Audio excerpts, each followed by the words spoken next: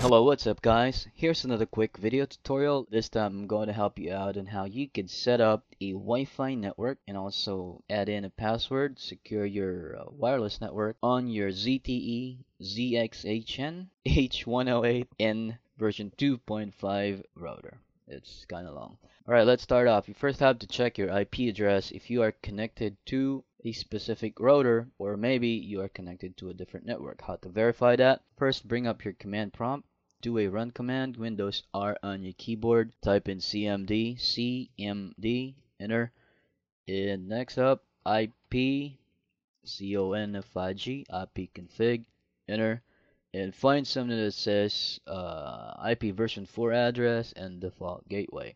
This is your computer's IP address 1.5, and this is your gateway. I'm pretty sure you would not get a 1.1 IP address yet, because when I got this modem router, the IP address is defaulted to 0.1. Almost all routers, you would get a 1.1, 10.1, and a 0.1 default gateway or default IP address. But it's on 1.1 because I changed it already, because I have a different router. It's conflicting if it's gonna get the same 1.1 or 0.1 address. So again, if you get a 192.168.0.1 or 192.168.1.1, that is going to be the value that you're going to use to connect to your router. Now, how to connect? Just remember that default gateway. Open up a browser, may it be a Firefox or Chrome, and on your URL, just type in 192.168.1.1. Again, let's check that back. 192.168.1.1. Same thing as your URL. Press enter. It's going to bring you up this page. It says ZXHN H108N V2.5.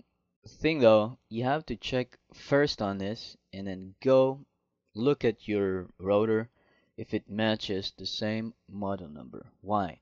Because sometimes it could have been that you are connected to a different network.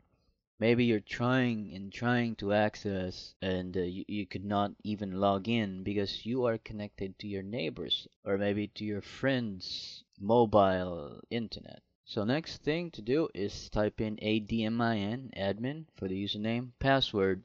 Sometimes it could be admin as well, but with BayanTel, it's BayanTel.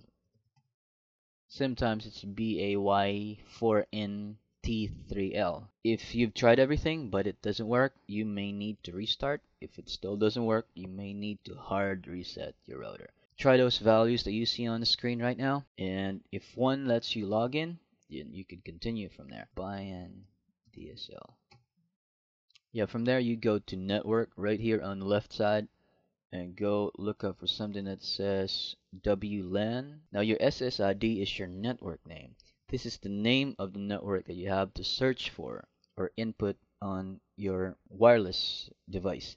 Let's say you're on a cafe, this is where you connect to. This is the name of your network. Now let's start off with choose SSID, SSID1. You have multiple SSIDs in there. If you want to like go interval, maybe again you're on a business, you're on a cafe, you don't want to use constant IP address every day, you can just set up 1, 2, 3, and 4, something like that. Now just on to SSID1. Now hide SSID. If you hide that, it's still going to be active, but you cannot find it if you're going to search for the network. It's an added security. You can do that, but it does not work on every other device. I tell you that. Sometimes this works, sometimes it doesn't work. That's the reason why I had it hidden right now, because I've verified and checked on all the devices that I have that it does work. To a point that you cannot see, you cannot connect, try to uncheck that. It would help you out. Yeah, why the need to hide an SSID? You have to hide your SSID so that no one can search that. So no one can search and connect to your network. Yes, you have a password, but again, it's still nice that when somebody would get to search for wireless networks in your area and they would not even find anything, it's still better to hide it. Now, enable SSID, this is where you have it checked. Because if you uncheck that, that means that you're converting your router into a non-wireless device. That means you're turning off the antenna. You do not want your router to broadcast any wireless signal. Now again, if you check that, that means that your router or your router's wireless capability is enabled. Now let's go down to something that says SSID or SSID name. This is going to be your network name. Just type in, let's say, my cafe biz. Maybe that's your network name that you want to use. Priority 127, sometimes 129. That's just about all right. SSID name again, my cafe biz. You have to remember that because this is going to be your ID that you're going to be using to connect. Remember, your SSID right now is hidden. Once you save this or you click submit and then try to search that, try to connect your cell phone or your mobile device, maybe your tablet, you cannot find my cafe biz showing on your network list.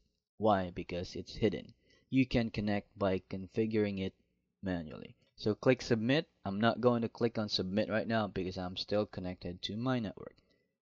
But after clicking submit, next thing we have to do is go to security right here. Now this is where you add or change your password. Let me halt a little bit. Let me go back. Right after you click on submit on your SSID, let me go back and say my cafe biz. If you click on submit and you are configuring everything right now wirelessly, that means you will be disconnected. So you have to connect to that network again, go back and log in again onto this page, and then go find security, and this would be for your SSID 1. This password specific for the SSID My Cafe Biz that we created. If you want this passphrase or password to not affect that ID or to be on a different SSID that you may have set up, you can just select from the list of the SSIDs that you have in there. Now, authentication type PA2 PSK is okay. If you want to know about all these shared key, PSK, WPA, TKIP, just check out the list of videos that we have. Your passphrase or your password would be this WPA passphrase 8 to 64 characters right here. Just type in something else, maybe test pass. Just put it on to TKIP AES. If you just put it on to TKIP AES, it'll just better put it on both. Again, if you want to know more about that, check the link that we have. Again, click on submit. After clicking on submit, it would disconnect you from the network. So what you do again is to go click on this and then add the network that we just created. Question: why would it disconnect? Because you did make changes. It would disconnect you if you are doing the configuration wirelessly and not on UTP or RJ45 cables. If you're doing it wired, then it would not disconnect you. Again, for some other quick video tutorials, you can check out our channel, TechPH, and please do subscribe. Again, my name is Ty. Thanks much for watching.